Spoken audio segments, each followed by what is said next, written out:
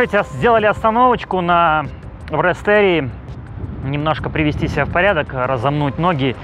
Вышли на улицу, 38 градусов по Цельсию. Ветерок, который вот шатает деревья, он практически не ощущается. Такое чувство, что тебя по лицу горячей волной так замахивает.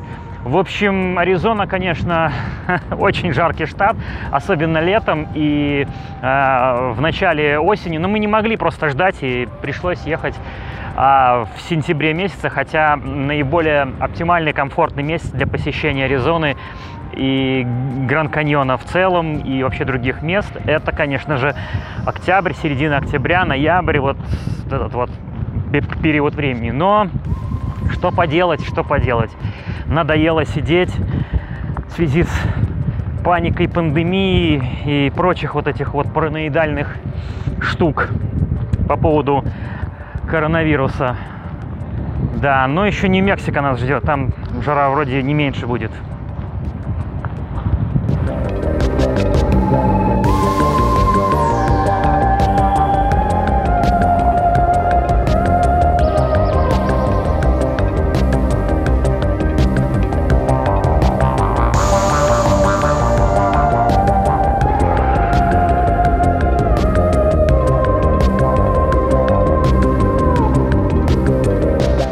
В общем, забежали быстренько в номер и зачекинились и посмотрели, какие места здесь можно посетить в Финиксе и в округе. В общем, надо сказать, что часть из них закрыты, по-прежнему закрыты из-за ковида, но какая-то часть открыта. Правда, время ограничено, там где-то до 5, где-то до 6 часов. И первое, что нам попалось под руку, это город-призрак, который стал таким аттракционом, как и город Калика в Калифорнии, город времен золотой лихорадки, Голдфилд. Он работает, нам осталось 2 часа до тех пор, пока он закроется. В общем, мы сейчас на максимальной скорости летим туда, чтобы его посмотреть. Да.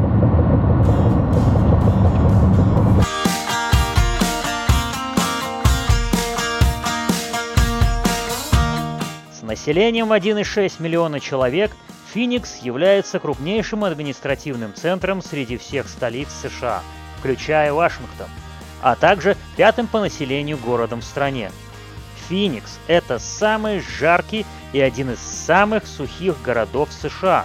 Он также входит в число самых жарких городов мира.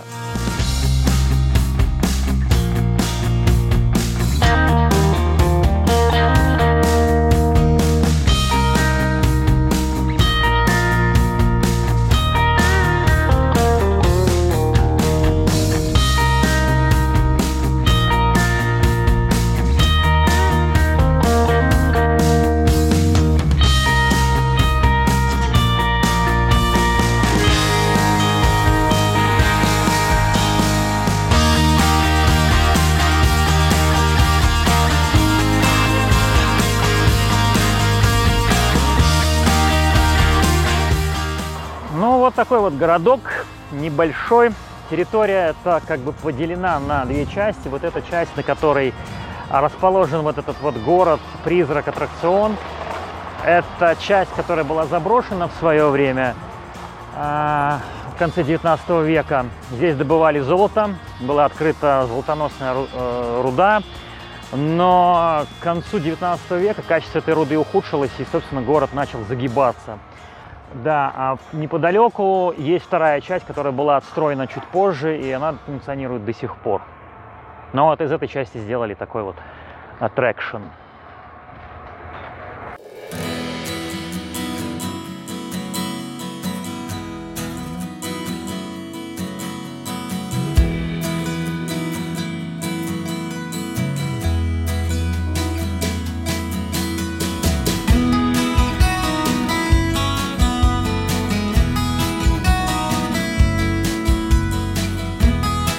Городок был первоначально известен как Голдфилд, позже переименован в Янгберг, а нынешние владельцы снова назвали его Голдфилдом.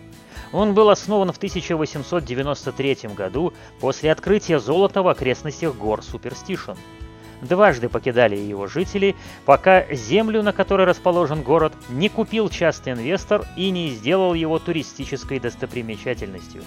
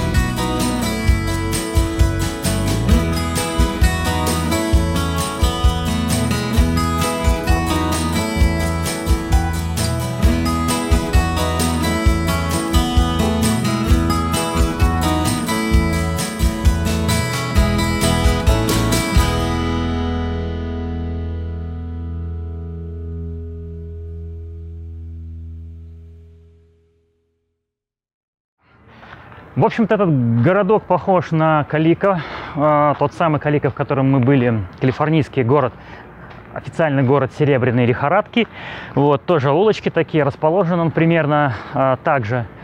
И, собственно, заканчивается, если идти вдоль города, точно такой же церквушкой, вот как этот. Да, но, как я уже сказал, это только часть заброшенная города. Вторая часть немножко дольше просуществовала, называется Янгеберг городка, а этот город Голдфилд часть. Ну и, соответственно, символ Аризоны, который здесь практически везде и всюду, вот этот вот кактус, такой вот одиноко стоящий, торчащий шпиль. Видим, да, везде его можно встретить здесь. Очень много здесь утвари различной из 19-го, конца 19-го, начала 20 века. Что-то здесь осталось, что-то сюда принесли, добавили, скажем так. Вот. Но в целом, конечно же, основная часть построек это сохранилась еще с того времени, как здесь кипела жизнь шахтеров. О, красота! И луна сверху.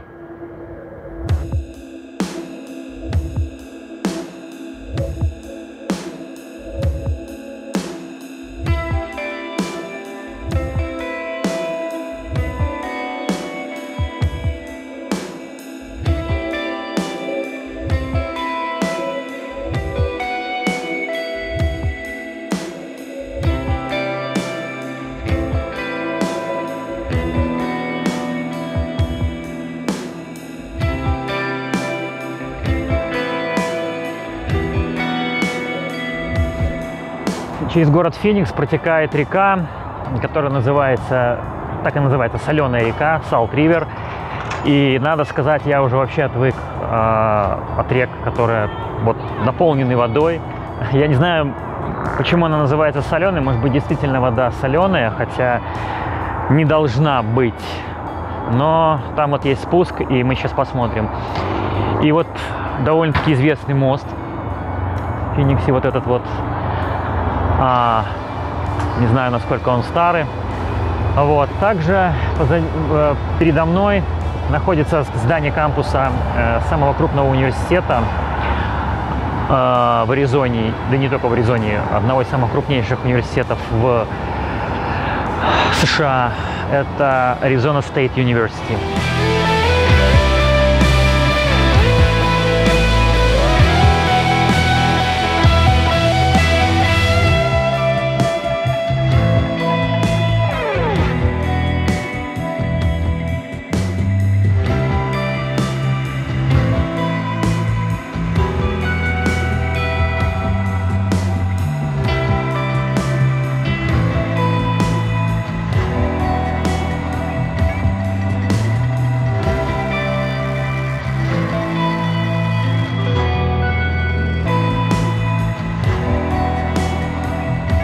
Впечатляющее зрелище открылось нам, когда мы увидели перекрытую дамбой реку Салт.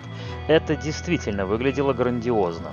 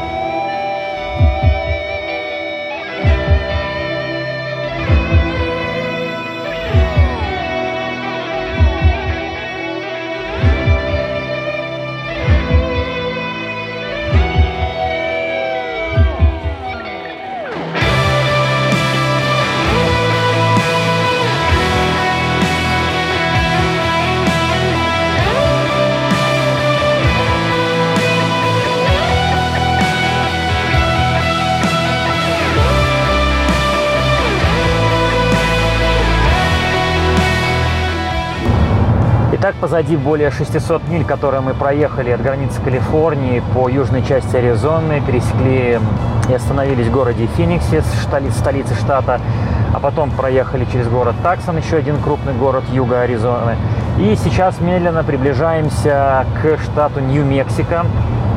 Пейзаж сменился, был такой пустынный, с кактусами, типичный аризонский пейзаж. Сейчас вот кустики, травка какая-то там, то есть, ну, я так понимаю, кактусов практически не видно. Нью-Мексико немножко отличается по климату. Ну, посмотрим. Да, еще надо сказать, что меняется также часовой пояс при пересечении с Аризоны в Нью-Мексико на 1 час вперед время идет. В общем, мы знакомимся с еще одним штатом Нью-Мексико. Посмотрим, что там интересного. Но нас ждет самый первый чекпоинт в нем же. Это национальный парк White Sands.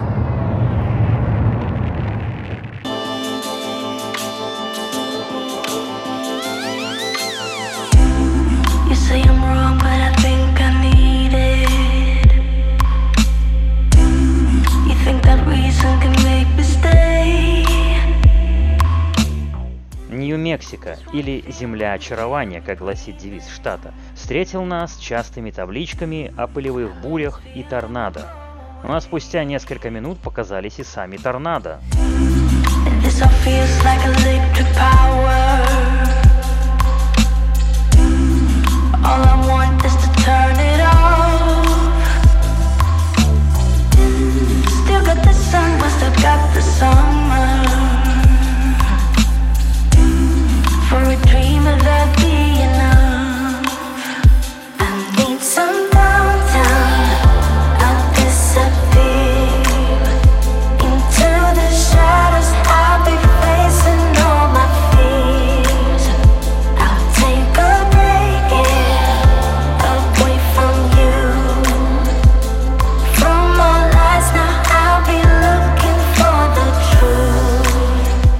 До прихода европейцев на территории Нью-Мексико жили индейские племена Апачи, Команчи, Навахо и Пуэбло. Потом был период войны США и Мексики, а 6 января 1912 года Нью-Мексико стал 47-м по счету американским штатом. Ну вот и показались те самые белые дюны, тот самый национальный парк White Sands. Вот край, видимый с фривея. Но площадь довольно-таки большая, не сказать, что сильно большая, но внушительная. Где-то там есть въездная станция, на которой нужно заплатить, как обычно, стандартный фи. Национальный, ну, в любой национальный парк США. Мы сейчас туда заедем. Там же центр посетителей есть, гостей. И потом поедем внутрь. Там дорога должна быть. Обычно она открыта. Иногда ее перекрывают, но будем надеяться, что сейчас она открыта. И уже внутри самого парка там можно остановиться и походить вот по этим вот белым пескам.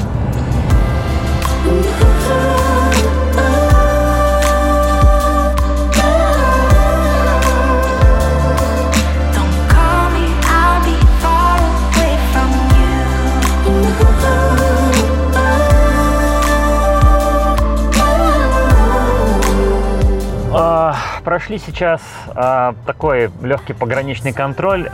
Эти станции пограничные, они установлены на всех штатах, которые близко к границе с Мексикой. И, в общем-то, всем тем, кто имеет при себе грин-карту, желательно возить ее с собой в случае, ну, в любых путешествиях, когда перемещаешься между штатами.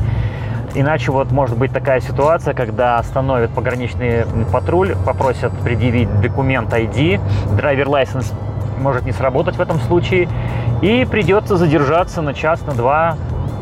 Если все в порядке с документами, есть грин-карта, но нет самой пластиковой карточки на руках, то можно зависнуть на час, на два, пока проверят все необходимую информацию, узнают, нет ли никаких там за тобой грешков. Вот, поэтому лучше брать с собой карточку пластиковую, грин-карт, ну или любой другой ID.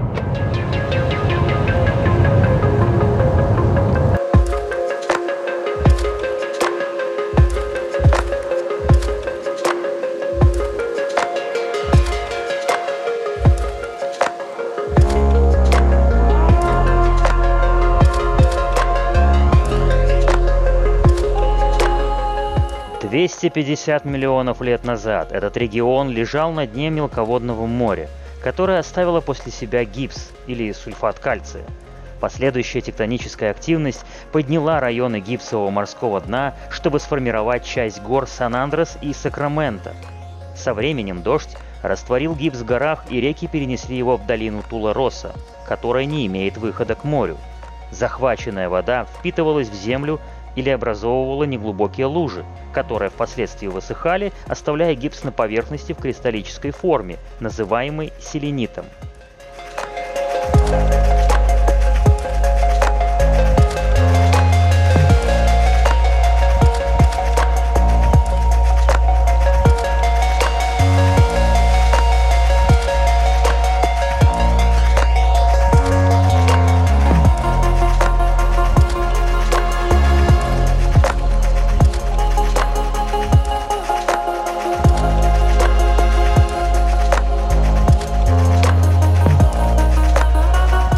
Выветривание и эрозия в конечном итоге разбивали кристаллы гипса на мелкие песчинки, которые уносились ветрами с юго-запада, образуя белые дюны.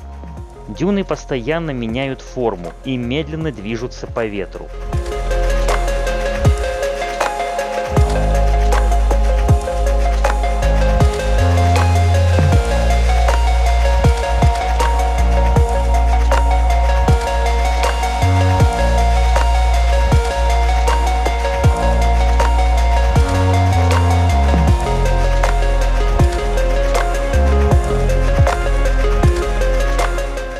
Ну что ж, друзья, мы в национальном парке White Sands. Если бы мне кто-то сказал, что это не снег, я бы не поверил.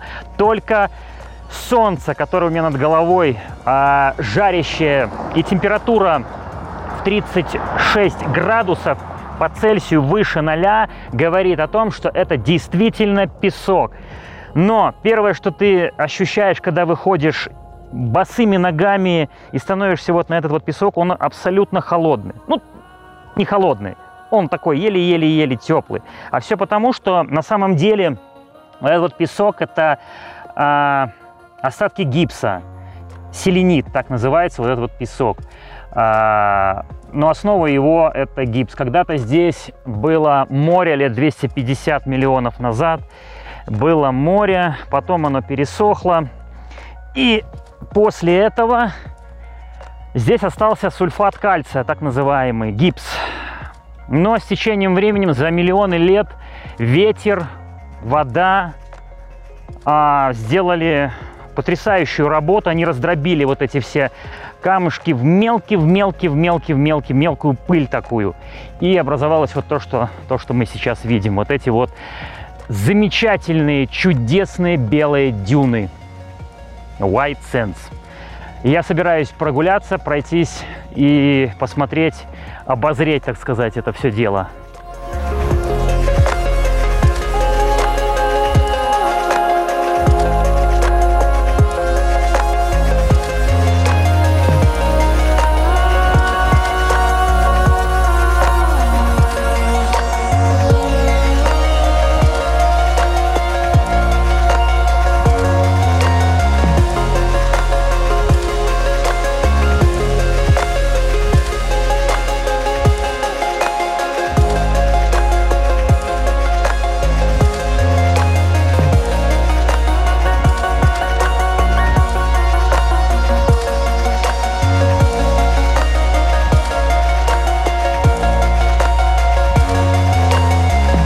Даже растения и животные, которые хорошо приспособлены для жизни в пустыне, имеют проблемы с выживанием в изменчивом мире белых дюн.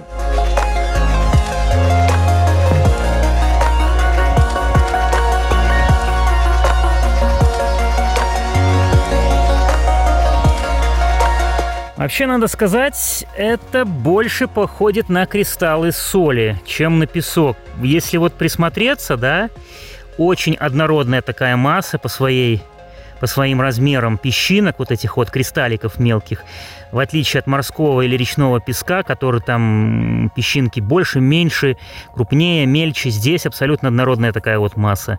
То есть это как бы действительно больше похоже как на соль. Ну, не зря это сульфат кальция. И блестит он, соответственно, тоже как кристаллы соли.